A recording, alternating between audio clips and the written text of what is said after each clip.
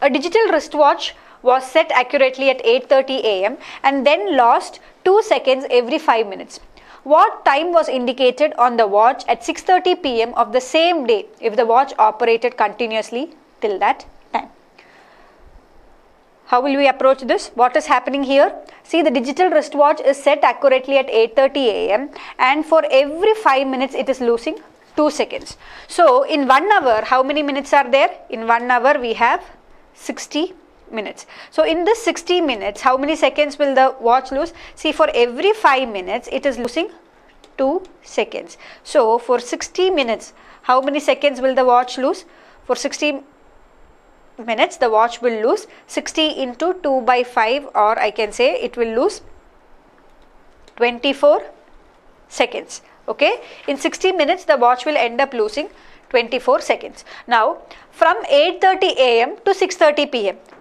what is the time difference? See, what are they asking? They are asking what time was indicated on the watch at 6:30 p.m. on the same day. So from 8:30 a.m. in the morning to 6:30 p.m. in the evening, what is the time difference? It is 10 hours, right? In this 10 hours time, how much time will the watch lose? See, in 60 minutes or in 1 hour, I can say the watch is losing 24 seconds. So in 10 hours, how much time will the watch lose? It will lose 240 seconds. Now what is 240 seconds in terms of minutes? It is nothing but 240 divided by 60, which is equal to 4 minutes. Or I can say that in 10 hours, the watch would have lost 4 minutes.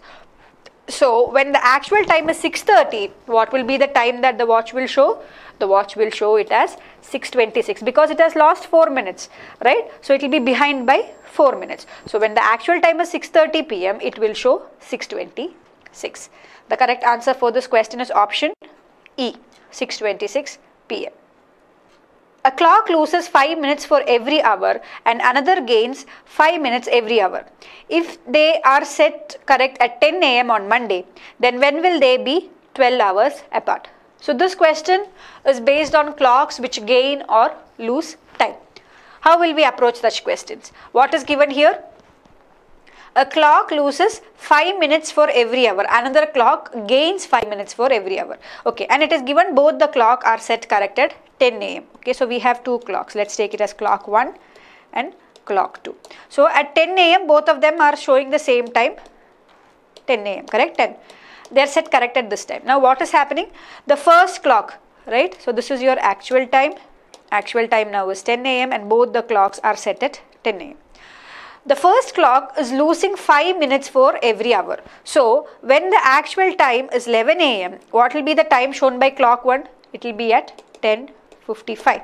Similarly, when the actual time is 11 a.m., what will the clock 2 show?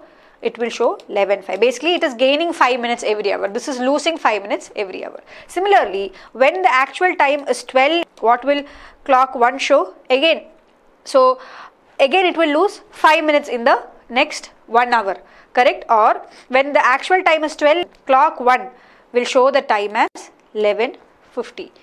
Clock 2 has to gain 5 minutes in every hour. So when the actual time is 12, what time will clock 2 show? It will show 12:10.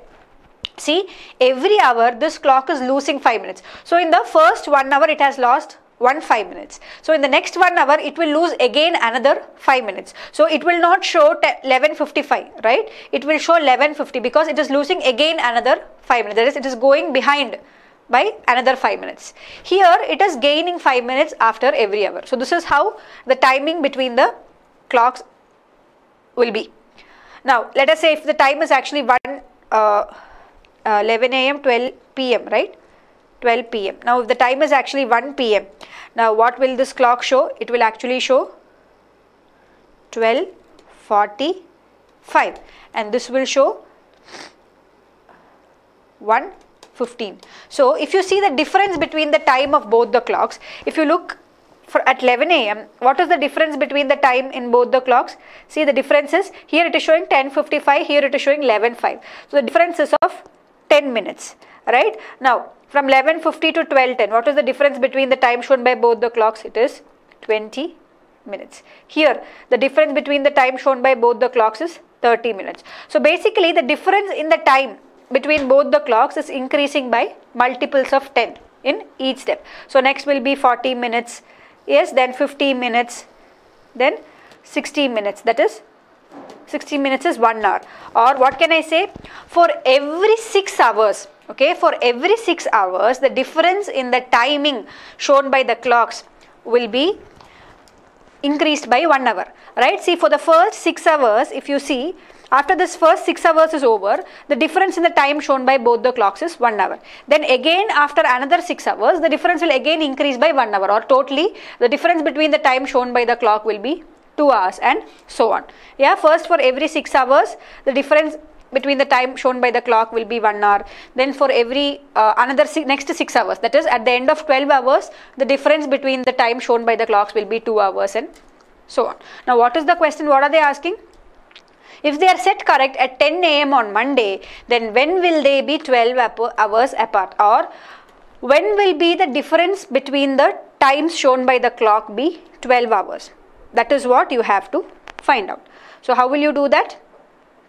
So when, see, for every 6 hours, the difference is increasing by 1 hour and so on. So when will it be 12 hours apart? 6 into 12, that is 6 into 12 is 72. That is, after 72 hours, the difference between the time shown by the clocks will be 12 hours, or I can say that the clocks will be 12 hours apart.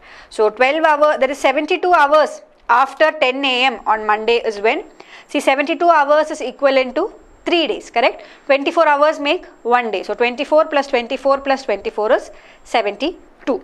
So I am setting the clock right on Monday morning.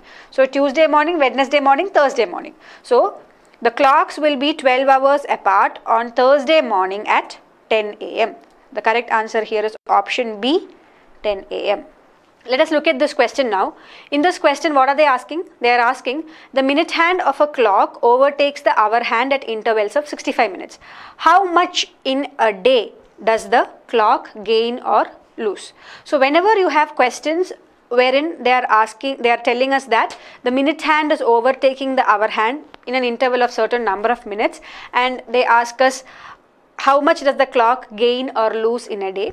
For questions of this type, you can make use of a formula which will help you arrive at the answer faster. So the formula is as follows. If the minute hand of the clock overtakes the hour hand at intervals of m minutes of correct time, the clock gains or loses in a day by 720 by 11 minus m into 60 into 24 by m minutes. So if you remember this formula, solving such questions will become very easy. So what are they saying here? In the question given here, they are saying that the minute hand of the clock overtakes the hour hand at intervals of 65 minutes. So what is the value of m here? M is nothing but 65. Just substitute that in this. What will you get?